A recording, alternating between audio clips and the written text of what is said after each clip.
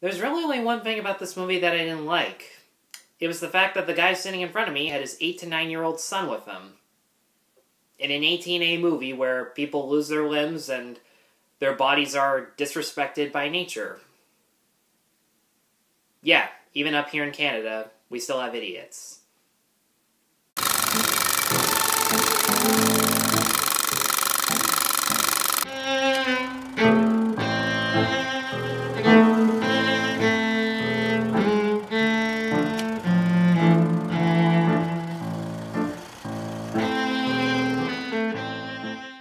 Hi, I'm Tyler, and I'm here to let you know that Hacksaw Ridge is no perfect movie. So in Hacksaw Ridge, we see the true life story of Corporal Desmond Doss, who is portrayed by Andrew Garfield.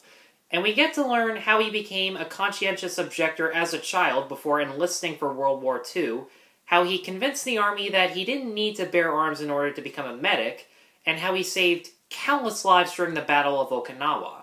All of the actors in this movie gave such powerful performances that I actually had to fight back tears multiple times.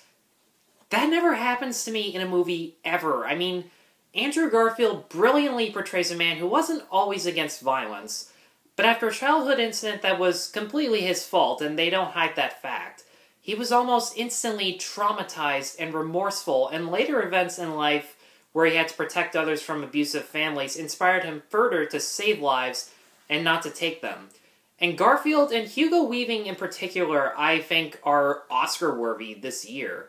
Because Weaving undoubtedly plays a despicable human being, there's no denying that. But after seeing his best friends die during the war that he served in, it makes complete sense that he is a drunk, stupid person. And you can kind of understand why he thinks that his sons beating each other up can teach them how to fight back in life.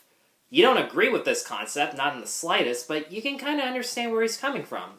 And despite all those things, he does love his sons deeply, and he does not want them to join a war where they will most likely die or lose a lot of people that they care about. But regardless, he still shows up to Desmond's trial in order to prove his innocence, that he does not need a gun in order to serve. He still shows his disappointment that he's risking his life for what he thinks is a lost cause, but he just wants his son to be happy, and he doesn't want his son to be in prison for something that he's technically not guilty of.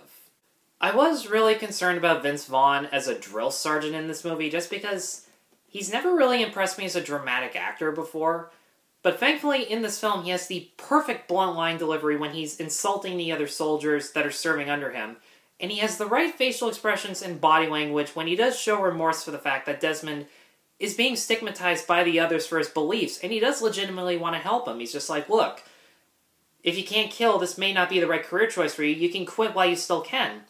But Desmond is completely determined in order to save lives in the battlefield, and Vaughn really starts to show his appreciation for that. And Luke Bracey, especially, is also very effective in portraying a man who is quick to judge anyone, especially Doss, considering his actions do come off kind of as being cowardly. But when he does take the time to see that Doss is brave enough not to rat out the men who beat him and focus on saving every soldier he can during the battle, he quickly shows his respect to Doss, especially while seeing all of his other comrades being slaughtered by the enemy. You can really appreciate a man who has no weapons on him whatsoever, but is completely unrepented and wants to save anyone he can regardless. And it's just so riveting to watch. I've always enjoyed Mel Gibson more as a director than an actor, and he does a fantastic job behind the camera in this film. Usually whenever there's two characters conversing with one another, rather than just do the usual shot-reverse shot technique, Gibson puts both actors in the same frame, and when characters talk back and forth, the camera switches deep focus all in one shot to give the audience more to look at with their eyes, and it saves a lot of time in the editing room. And the battle sequences in this movie were so well done that my neck and jaw actually hurt while I was watching. I hadn't felt that way since I saw Conjuring 2. The use of wide shots provides so much clarity to the audience on who's getting shot where, and they're just large in scope, and Gibson doesn't hide any of the atrocities that come with war. People lose their limbs, you see their bodies without their arms, and it's really convincing makeup effects. Their bodies are, like I said in the intro, completely disregarded by nature. I don't really think I need to spell that out for you, but I won't anyways. And Gibson built up the battles so well using slow camera moves and the use of shadows and smoke in the background to make us anticipate what's hiding behind or in front of the characters. If I had any nitpicks at all with this movie, and I want to make this clear, this is just a nitpick, nothing major, it's that the battle scenes, as amazing as they are, they start and end very abruptly. The first battle started with a technique that I'm not going to spoil for you, but while they were building up the tension, I was just sitting there in anticipation, and I was just like, oh, come on, don't do that thing that I think you're going to do, and of course, they do it. That's it. That's really all I can think of.